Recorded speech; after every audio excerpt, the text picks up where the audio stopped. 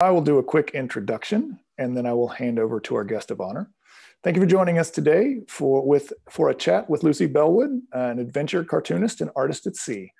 My name is Logan Mock-Bunning, and I'm on the communications team for Schmidt Ocean Institute. We're excited to have an audience from all over the globe joining us as we talk about science and art, as well as living and working on research vessel Falkor during a mapping expedition. Before we get started today, a little bit of housekeeping. We love participation from everyone watching, so please ask questions. You can ask questions on the YouTube chat bar, the Facebook chat bar, and send us tweets over Twitter with the handle @SchmidtOcean and hashtag #ArtistAtSea. Please go ahead and post questions now or at any point during the talk. We'll be answering questions during a few spots as we go, as well as some time set aside at the end for a Q&A. To get things rolling, a bit of background: the Schmidt Ocean Institute was established in 2009, strives to advance the frontiers of ocean research and exploration through technical innovation, operational support, and open sharing of information. One of the ways that we seek to do this and raise awareness and inspire people is with our Artist at Sea program. Like scientists, we believe artists conceptualize and put together ideas in new ways, and we hope to reach a new audience by sharing the story of science with new and unexpected mediums. So one of the people we chose to do that is a perfect fit, and her name is Lucy Bellwood. She is a tall ship sailing adventure cartoonist, and so I will let her take over and introduce herself. Cool. Thanks, Logan. I'm so excited to be doing this. The trip that I took aboard Falkor was actually a couple years ago now. It was in early 2017. I flew to Guam at the start of the year, actually maybe late December. Yeah, because we celebrated New Year's at sea. And we spent 3 weeks crossing the Pacific to do, it was actually a transit cruise. A lot of the time Falkor does different types of journeys. Some of them are explicitly science oriented. Some of them are just, we have to get the ship from point A to point B. And our particular trip, I think, was the first time that a transit voyage had been sort of co-opted to do a little bit of science on the side.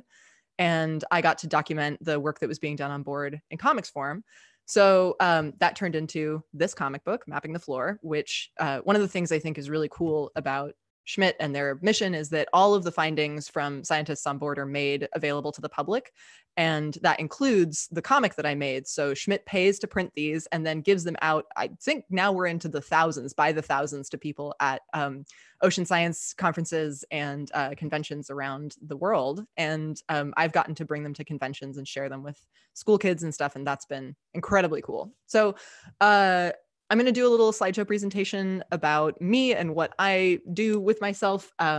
Like Logan mentioned, I am the author of some other comics. One of them is this book, Baggy Wrinkles, A Lubber's Guide to Life at Sea, which is about my previous life as a tall ship sailor. I worked on big traditional ships before I got into making comics. And I'll show you some pictures of boats that I've worked on so you can get a sense for what those are like. So I'm going to share my screen here, and we're going to go for it with the presentation. Hopefully you can all see that okay. So this is me. I call myself an adventure cartoonist because I like to go on adventures and then make comics about it. It's very straightforward, but it took me a long time to figure out that's what I should call myself. But now I think it encapsulates what I do pretty well. I have always been into tall ships. This is a rather rat-eaten coloring book from my childhood that I discovered recently when I was trying to track down like when I started being obsessed with traditional sailing vessels. And I thought it was in junior high. It turns out it was actually much earlier.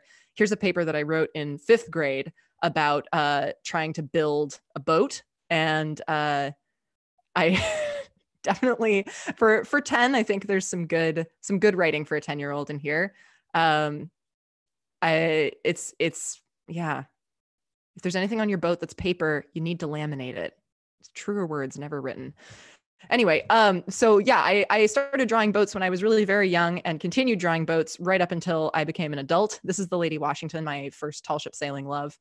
And I started translating my adventures on tall ships into comics form. So I've sailed on a bunch of different vessels. This is the Oliver Hazard Perry, the Charles W. Morgan, the Irving and Exie Johnson, and the Hawaiian Chieftain down there on the right.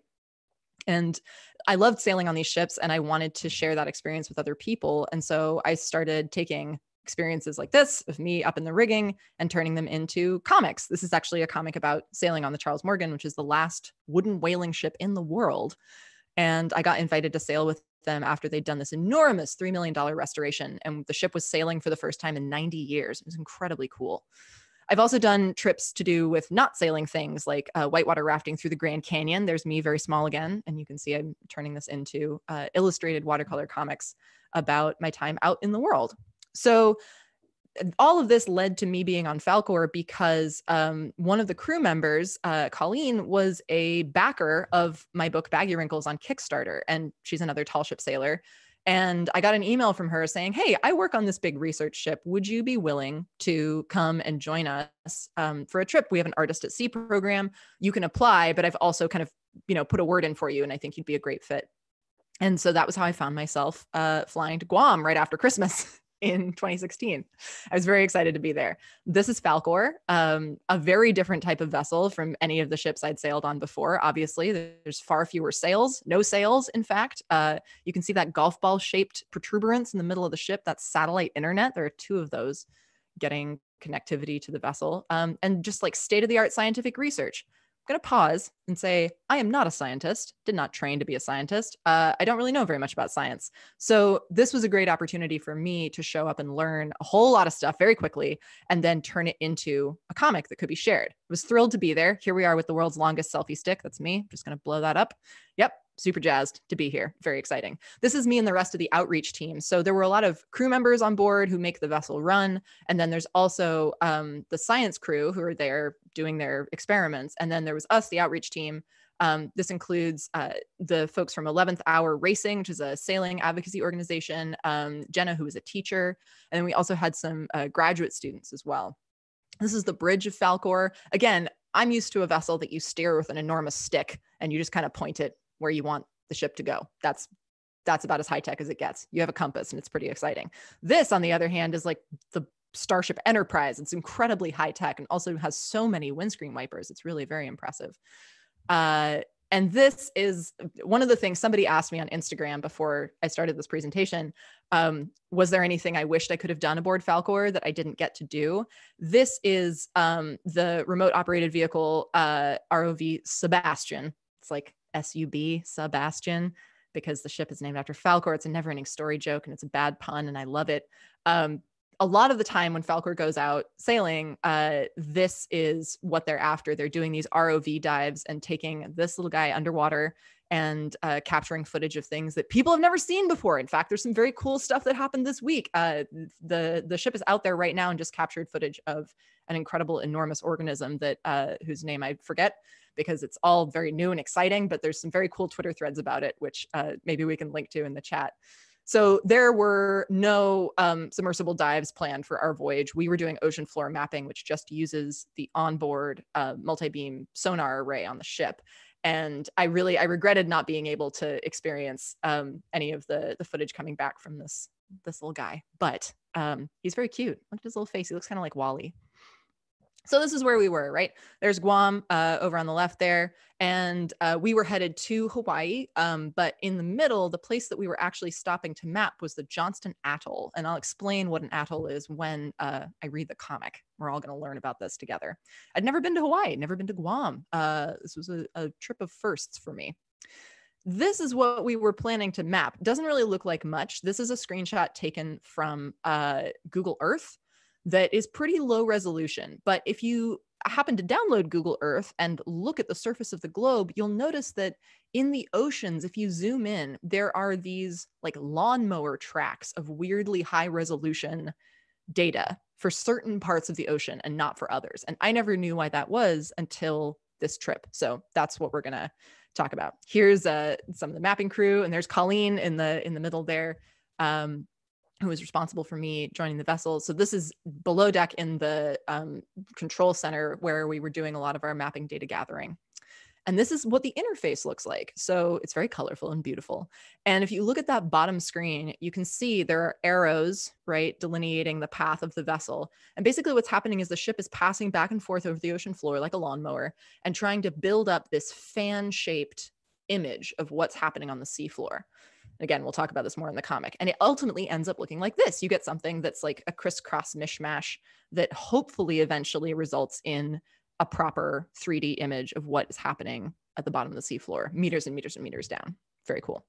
I will say one thing that I like about this, and that brings it back around to being tall ship relevant, is that this is the Terra Nova, a famous vessel that had been lost in the ice for many, many years.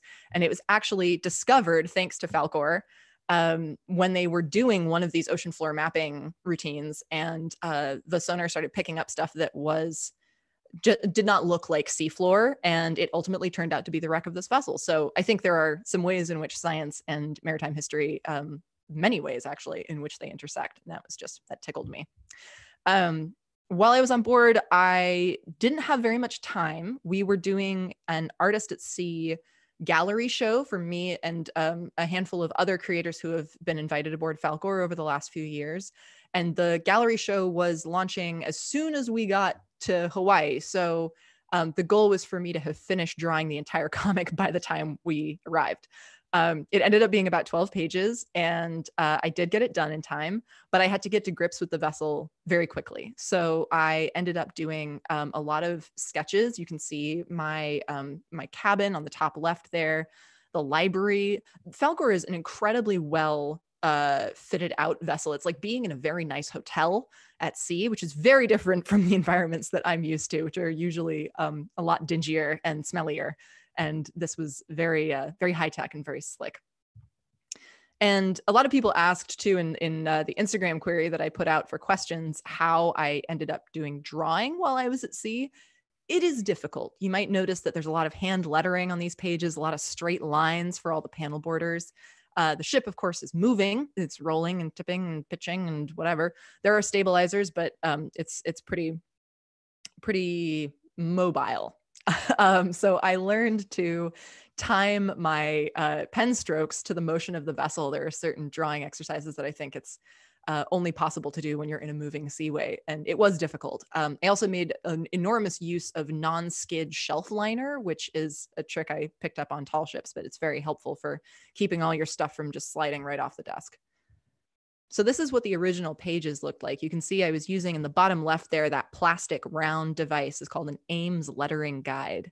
And that's a tool that cartoonists have used for a long time to rule even spaced lines for lettering. So you can see that's how the letters all come out looking so neat.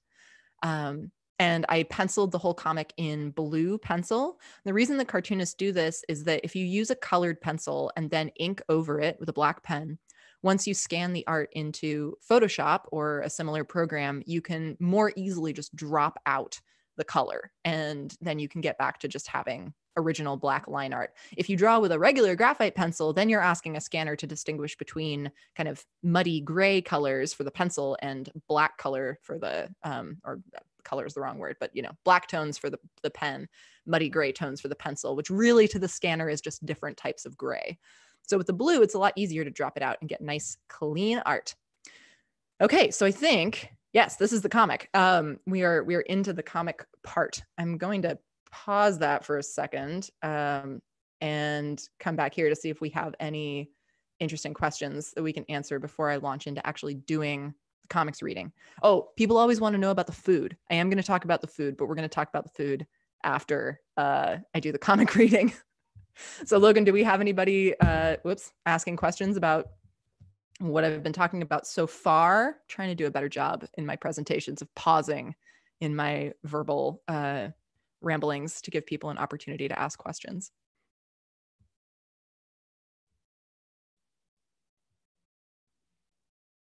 And your mic is muted, just in case. Sorry about that. Yes. There you go. So one of the questions we had on YouTube that I was trying to answer without interrupting you was about how the people manning the sonar, if they're in contact with the navigation. And that is true. They are, for two reasons. Like Lucy was talking about, a lot of what we are mapping has not been mapped before. So many times we set a course and aim to follow it. However, one of the nice things about getting almost immediate feedback is if something very interesting appears, we can adjust for that. So the marine techs manning the sonar are in touch with the bridge to, one, confirm that they are on the right track, that they aren't swerving too much or that they're not going too fast. They're getting constant feedback about both the direction that they're going and the quality of the imagery we're getting from it. And then in case something actually surprising or, usually good, as Lucy mentioned earlier, the wreck of the Terra Nova, when something like that appears, obviously there's a lot of communication because we need to figure out, hey, is this worth chasing? What is this? Is this dangerous? Is this, are the depths changing so quickly that we actually need to change navigation? Usually out at sea in these depths, that's not the case. But when you're closer into shore, there could be an unknown wreck, or there could be debris or something like that. So that's a long answer to yes, they're in constant contact for a couple of reasons. So that was the last question I saw on YouTube. Do you see any that you want to take? The stuff I have is a lot of people who, let's see, we answered, how did I end up as an artist at sea? Someone asked what my favorite part of the ship to draw was and what my favorite place to be was. Falkor has, and we'll see this in the comic, there's a thing called the monkey deck, which is sort of the pinnacle, like uppermost part of the vessel where you can go hang out. And there's hammocks up there. It's an amazing place to go and watch the sunrise. I spent a lot of time up there just because it affords absolutely unbelievable views of the ocean. And you're up high, and there were some nights up there where it was late and I went on deck, and you could just stand and be in the moonlight and feel the wind in your hair. It was super warm, right? We were in very pleasant latitudes for that. And there was a night where a brown booby came and landed on the railing, like, I don't know, maybe 5 feet away from my head. And I was just sitting there for the longest time with this enormous seabird, and we were both looking at the moon, and it was very dramatic and lovely. And I think watching the birds was like my favorite activity on board, because, you're in the middle of the ocean. It's surprisingly empty up above. You're kind of into, I think a lot of my sailing has been pretty near coastal. And so being in the middle of the ocean, I wasn't really prepared with, they call it blue water sailing, right? Because you're way far out away from shore, that you're not seeing a lot of stuff. There were flying fish occasionally, which was very exciting. After a while, you start to get like really attuned. If there's a bird, you're like, oh my God, a bird. Have you guys seen this bird? And it's very exciting. And, because the ship is like a relatively stable surface out in the middle of nowhere, traveling seabirds will come and land sometimes on the navigational equipment or like various reading devices that are very sensitive. And that can be a problem. There's like, you got to go shunt them off. But on the whole, it was just really magical to see these beautiful creatures come and hang out with us for a little bit.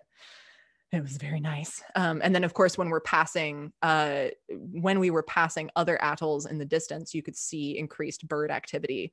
And that was one of the ways you could, register that like you're close to land, even if you can't see anything on the horizon. We have a couple more that I can jump in. Oh yeah, great, go for it. A couple people have asked about the Artist at Sea program, if it's ongoing. It is kind of, obviously, with everything that's going on with the pandemic right now. We've sort of paused on everything.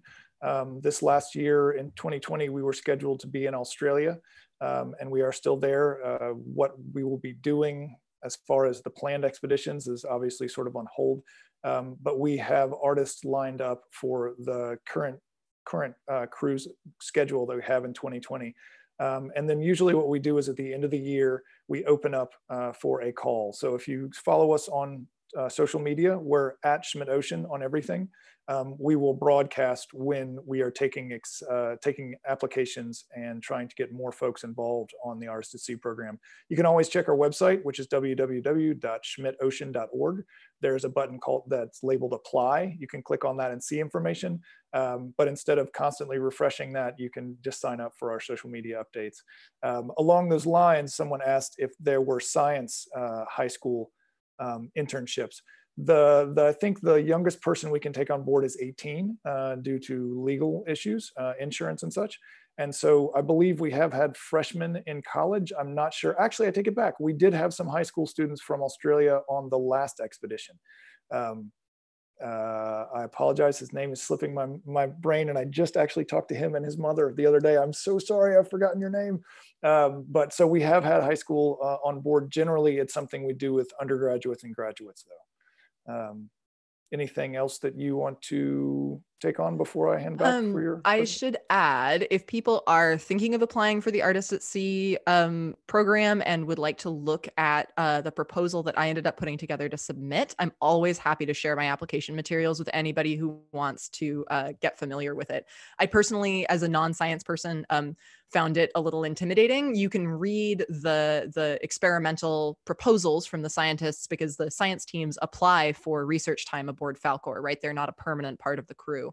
So you get to read the scientists' proposals, and then based on that, you have to craft an artist's proposal that sort of dovetails with the research that's being done. And if you're anything like me, you might read it and be like, I don't understand, I don't know, like a tenth of the words on this page. The rest of them are pretty dicey. Like it's hard to grasp like what the research is going to be. A lot of that became clear in time, and I would encourage people to not be intimidated if you read the science and you're like, I don't know anything about science. It's okay. Falkor is a research vessel. The goal of the vessel is to share information with groups of people, both in and out of the scientific community. And that was what I really loved about it, was that everyone there was incredibly welcoming and really enthusiastic about the research they were doing and really keen to answer my many repetitive, silly questions about everything. I asked so many questions. I think being an artist at sea, especially if you're trying to craft something like the comic I did, which is a little more straightforward, factual, less fine arts, you just have to be really comfortable with making a fool of yourself over and over again. And the good thing is that nobody there is going to make you feel like a fool for asking questions. So if anyone wants to apply and you're feeling stuck and you want a little bit of reference material, please feel free to reach out to me. You can find me on Twitter and Instagram. It's at LuBellWoo, LuBellWoo. And my website is lucybellwood.com. You can email me from there, any of that stuff. I'm always happy to share materials with people. And so along those lines, I'm going to jump in again on that. One, I want to say thank you to Lisa. She just informed me, she reminded me that the high school student's name was Liam. Thank you very much. I apologize, Liam. It was wonderful having you on board. Liam actually helped a lot with our ROV team on the last expedition as well. And more information and background about the Artist at Sea can be seen on our website. You can go, again, if you click on the apply button at the top, there's a section called Artist at Sea. You can not only see who the artists were, and a gallery of their work, but we also have them, I think Lucy will get into this, we have them write blogs while they are on the ship. And a lot of them talk about their process, about what they're learning, about the questions they have. Again, like Lucy just mentioned in somewhat a self-depreciating way, but it's true, like we want people to ask questions. That's the whole reason to have that there, is the learning experience. If we had an artist come on board and just say, yeah, I know all this, thanks, I was just here for the food and the cruise, we wouldn't be that. That's not the goal. The goal is to get the artists and the scientists both thinking a little bit differently.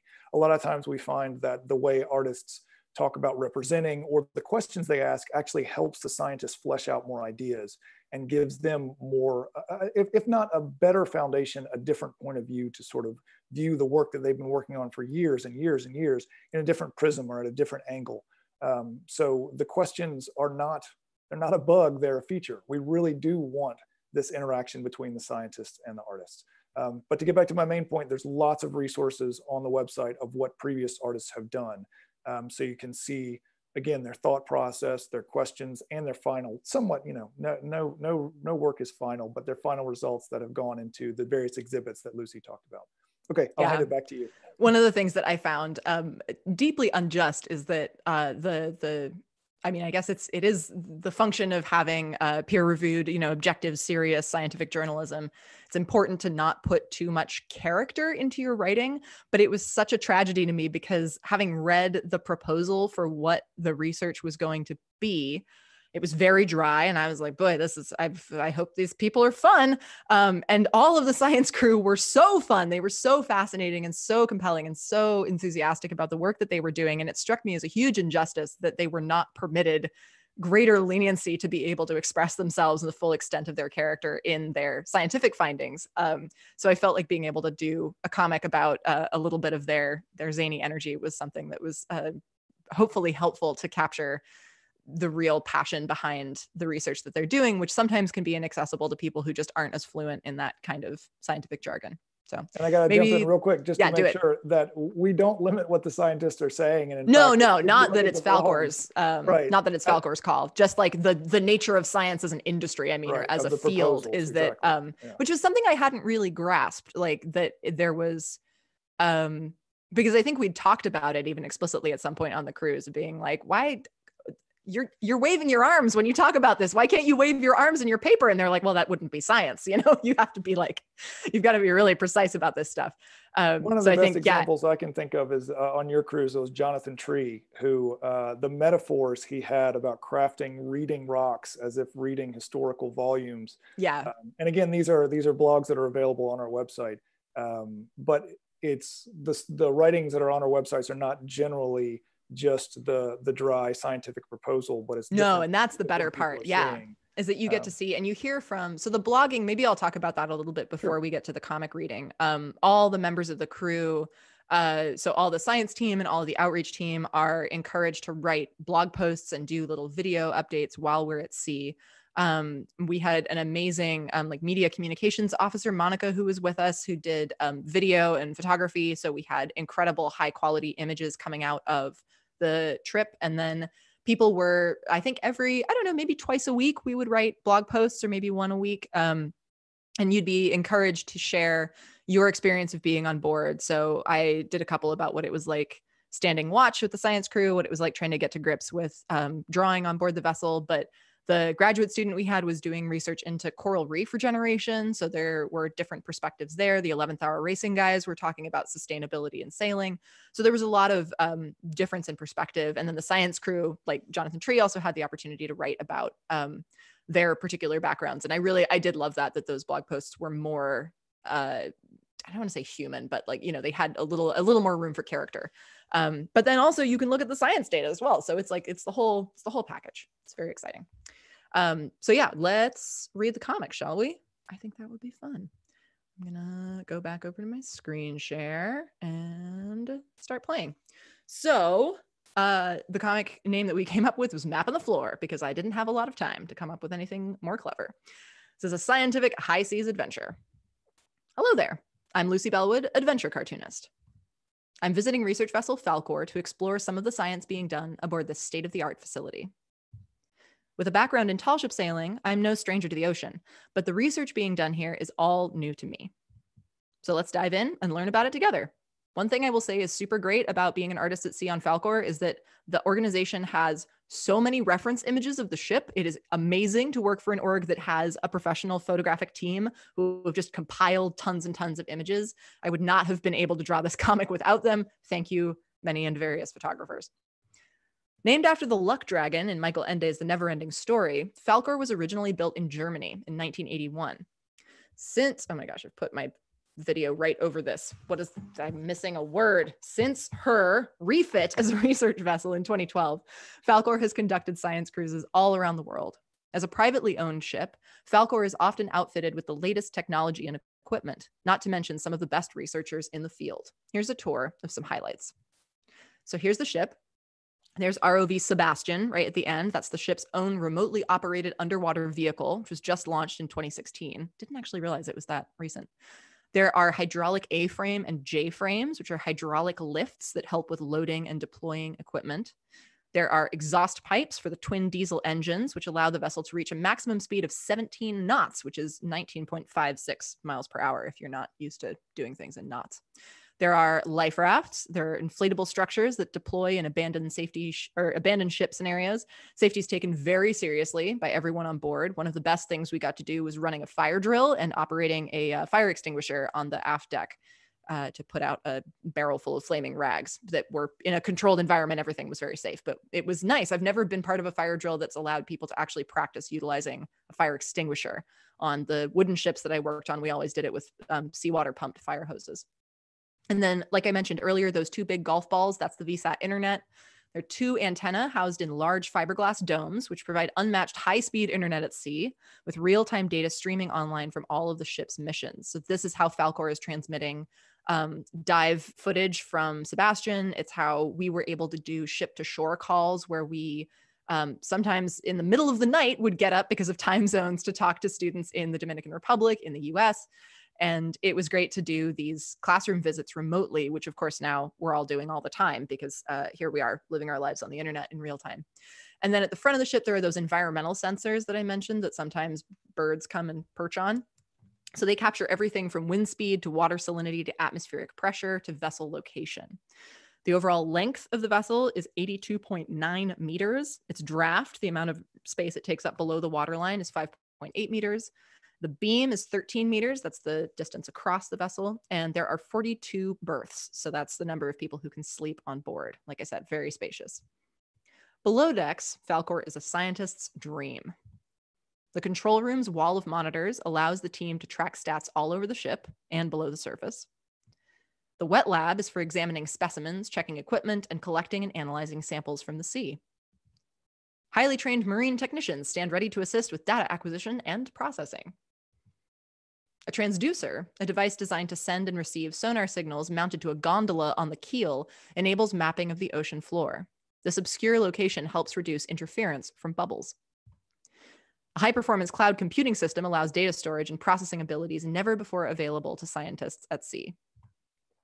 Falkor offers a truly unique opportunity for our collaborators, says Carly Weiner, communications manager.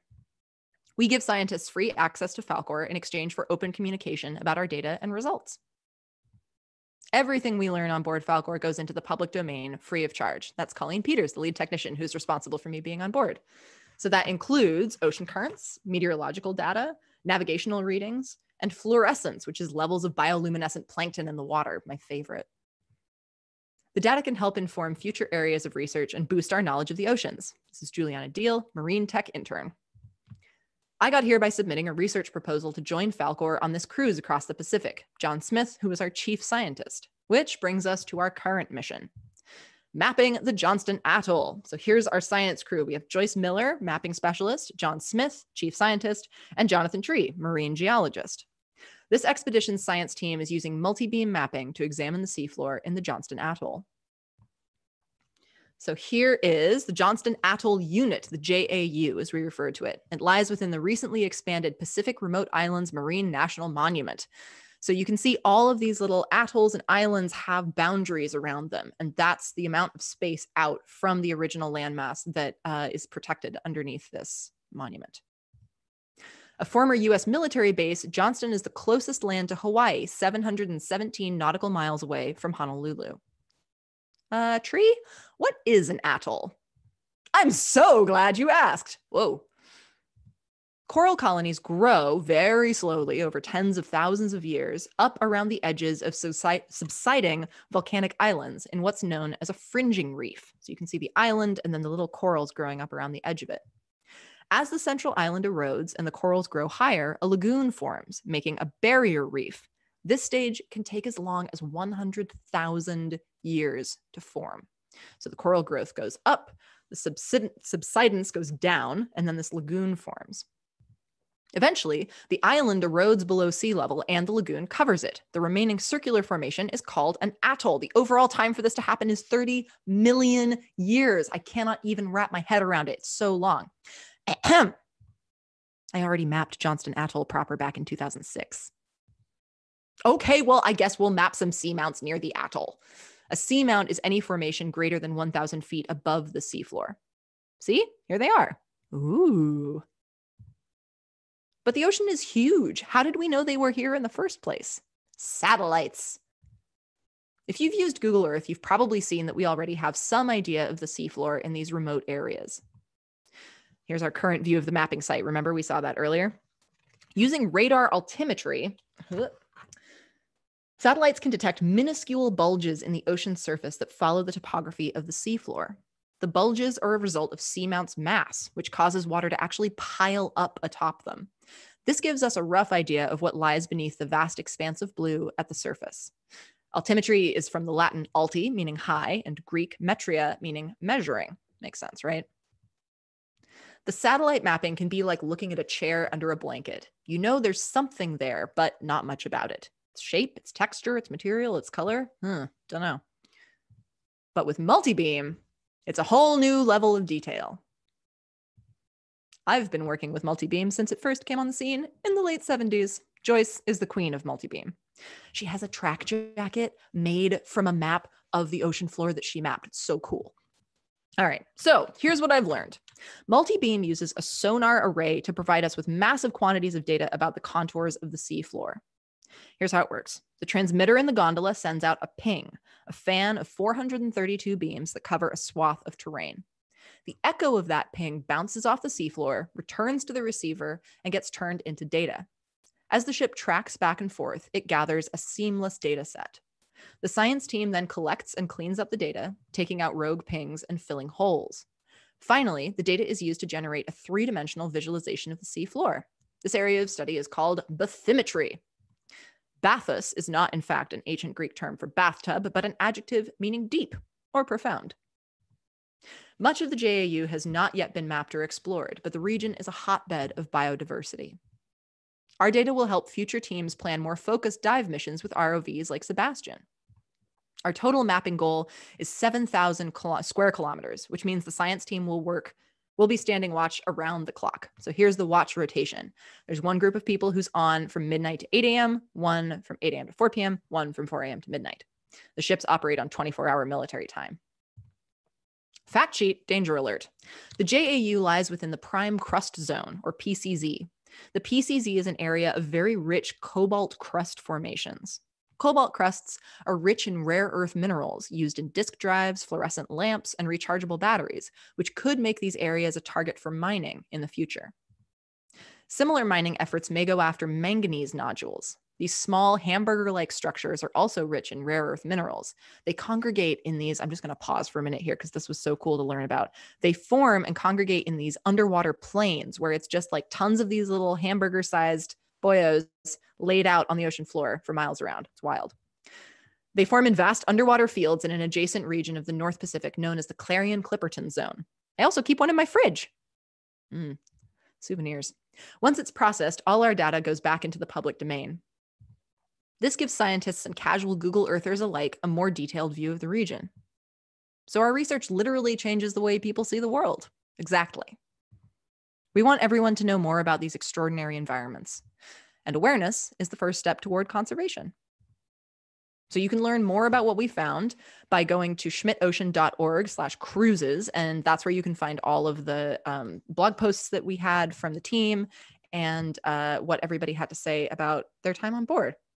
Now, at long last, here's the image that we came up with. This is the seamount that we mapped, one of the seamounts that we mapped. I was saying that I had a really hard time grasping some of the science that was going on. Even when we had started mapping, I was still having a hard time wrapping my head around how we were compiling and cleaning up the data. But I have to say that as a cartoonist, as a visual thinker, when I first saw this image start to come together with this actual topographic elevation, everything clicked into place. I realized this was a perfect cruise for me to be a part of because it was so visual in nature. So this is the elevation map that we ended up with. And here is the noise that we used to generate kind of the surface texture that's overlaid on there. And that was what we ended up with, which I think is just so incredibly cool. And finally, we're going to talk about the food. This is the roast suckling pig that we had. The food was incredible. Our chefs were unbelievable. I ate better than I eat on land. The entire time I was at sea, we had fresh vegetables during the whole voyage. I spend a lot of time educating people about food conditions on sailing vessels in the 18th century. It was not like this at all. So that's what I have to say about that. And now we're going to go back to the screen time. Here we are. Here are our faces again. So that was the comic. Let's see if we have any questions that popped up while I was reading it. I will check my other I'll jump in while you're doing things. that. Yeah, lay it on me. We often get questioned about the food. Obviously, lots of people have different preferences with food. And our chefs are wonderful at tailoring different things to different people. So one of the best ways to keep a crew happy and comfortable and doing good work is to have food. So we have our chefs will make custom meals for people that are vegetarian, that are pescatarian, that have gluten allergies, different food allergies. It's a very active process to keep folks nourished and able to continue working with things. So you're not going to be forced to eat pork if that's not your deal. We have lots and lots and lots of options of different aspects. And that's one aspect that I would kind of like to talk about just really quickly, Lucy.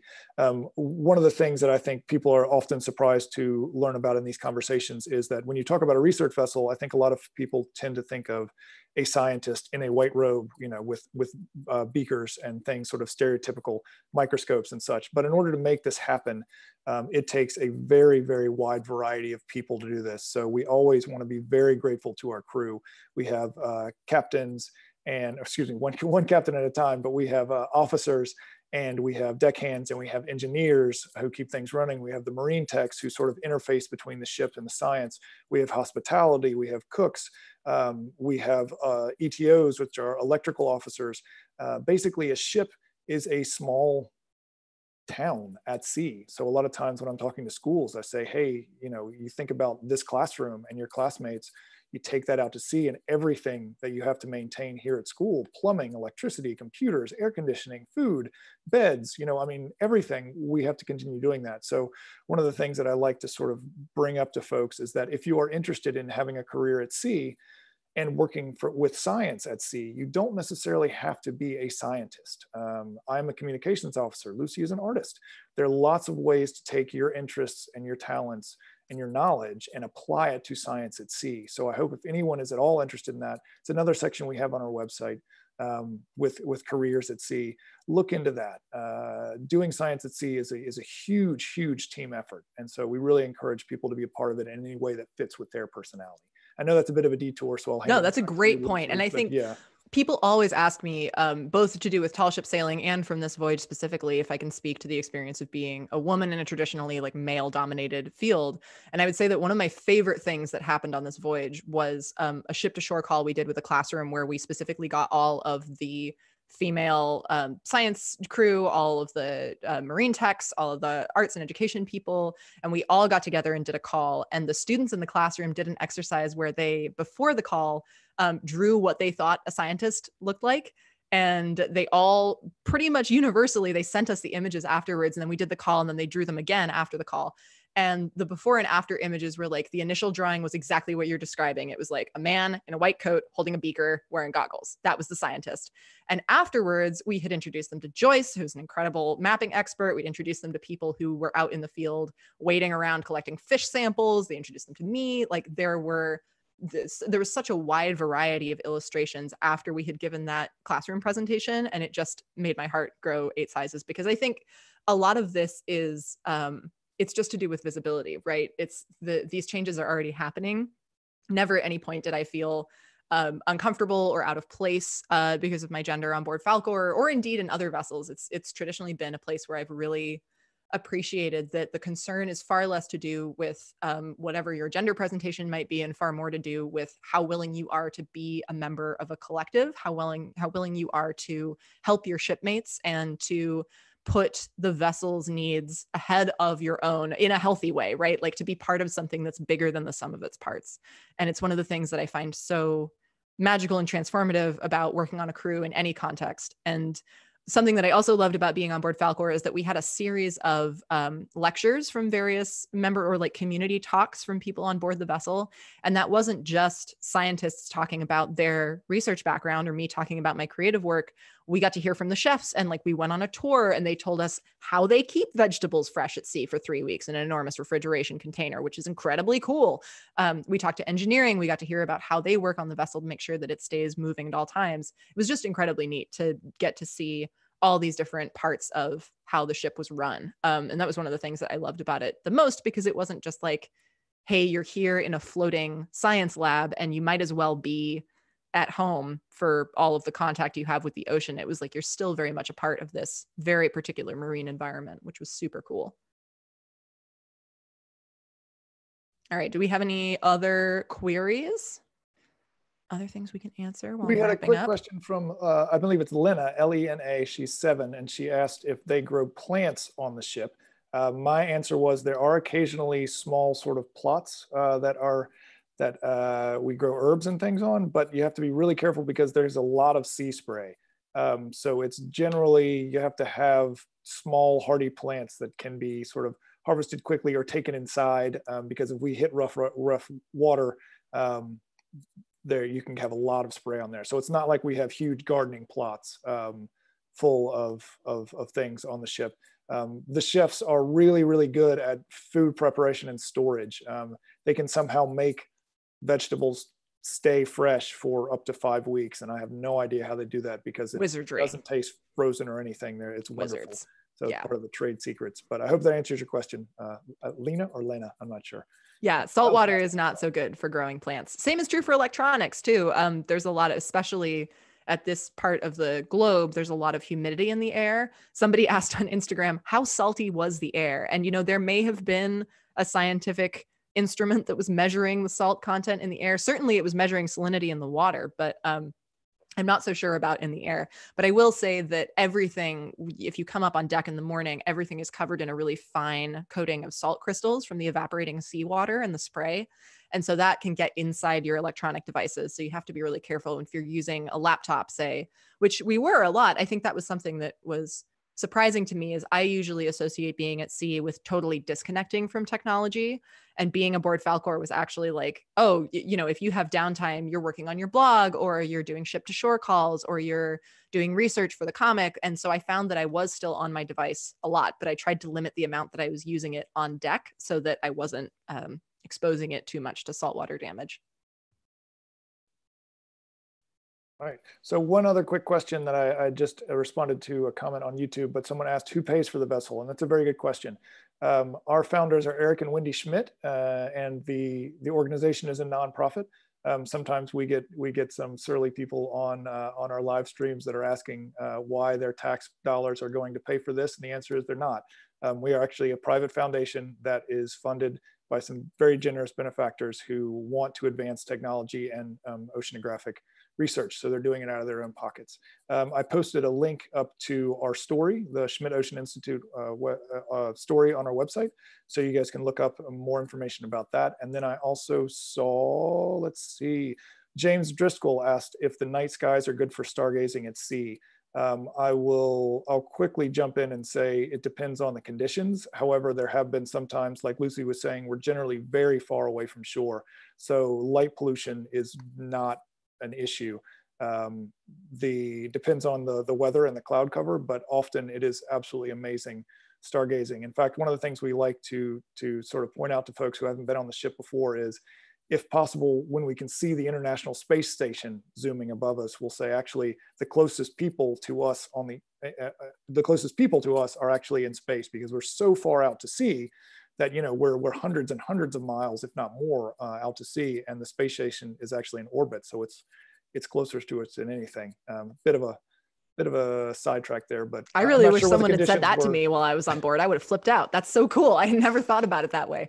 Yeah, it depends on where you are and if there are other vessels nearby, but it's very Sure. possible that the closest humans to us are actually on space or on another vessel. Yeah. How are the conditions for you at night? You mentioned going out to the monkey. Gosh, they were gorgeous. I mean, we had incredible weather the whole way across. There was some swell. I mean, it wasn't like, completely smooth sailing the whole way there. And I think we had to do a little bit of maneuvering to kind of get past some really rough sea. Oh, this is something I never remember to answer. People ask all the time that they're like, gosh, it must be so great to not get seasick. I totally get seasick. Tons of sailors get seasick. If people who don't are lying to you. Everyone does sometimes. It happens. Sometimes it's really calm and suddenly you're like, whoop, bleh. And other times it's you get only seasick in rough weather. Sometimes it's seasonal. Who knows? I took a lot of medication because I had a job to do, and there were days. Usually in the past when I've been on longer vessel trips, it is bad the first few days, and then my body kind of acclimatizes and I get used to it. But I do just get motion sick. I think it attests to how much I love the sea that I just go anyway. And I think there's something about it that's kind of like childbirth. Like you forget how bad it is until you're already out there again. And then you're like, God, why would I do this to myself? But I was fortunate enough to get some very good non-drowsy seasickness medication that had no negative side effects, which was amazing. And I did really want to not be taking it. I was just like interested in what the experience would be like without it. But because I had to do comics while I was at sea, I couldn't really slack off and just be like, well, I don't feel like it today. Usually I would wake up in the morning and I would take a pill first thing. Sometimes I would not take one and see how I did. And most of the time I'd be like, nope, that's if I want to draw comics today, I'm going to have to take the pill. So I took the pill. But everybody on board, experienced crew members and regular folks alike, the first couple days out, there was just a lot of naps, a lot of people lying around looking really green, not very much food consumption going on. And then most people kind of come right after the first few days. But yeah, on the whole, the weather conditions were incredible. There were only a couple days where it was so rough that I couldn't draw. And that's generally when the rolling is not so bad. It's the thudding. It's when you're motoring into a seaway that's kind of coming right at you on the nose. And that can make it really, like, every time the ship is just smashing into a wave, you're getting jarred and jarred and jarred, and it's hard to draw any kind of line. But the swell can actually be conducive. I think if you're trying to draw a long straight line, if you time it just right, you can kind of down and up with the vessel. But yeah, the nighttime skies were unbelievably beautiful. I feel like I've already said, my favorite part, but my other favorite part of being on board was getting to run up first thing in the morning. Because a lot of the time in our cabins, we did have portholes, but if the swell was high, we were asked to keep them closed just for safety. And they're big, heavy metal covers, so you don't want them swinging down and crushing anybody's fingers or anything like that. So usually you wake up in the dark, and getting to scurry out of bed and up on deck, like that first breath of morning air to find out what kind of sunrise you're going to get, what the air feels like, was just amazing. And it was probably the best part of every day, was scampering on deck and getting to see what was there. Folks who are here from my posts about this on Twitter or Instagram will probably see that I took a series of videos out the porthole in the galley every morning. And those actually ended up being infinitely more popular than the comic. People were just incredibly excited to see these sort of mesmerizing videos of the water flowing past the porthole, as was I. I mean, it was an incredible view. So I've been posting those on Twitter. I'll keep going for the rest of the week until I run out of videos, because I find them very calming. I think it's a nice thing, especially in times like these, to just look at the ocean and remember that it's still out there. Indeed, that's a presence for us all, and hopefully calming for us all. We are kind of running low on time. Are there any sort of closing remarks you want to give to sort of wrap things up? Oh gosh, it's such a cool thing that this exists. I'm just so grateful that I had the opportunity to go, and I'm really delighted that the comic, we've reprinted it twice now, I think, and the notion that we've been able to give out so many copies of this to people.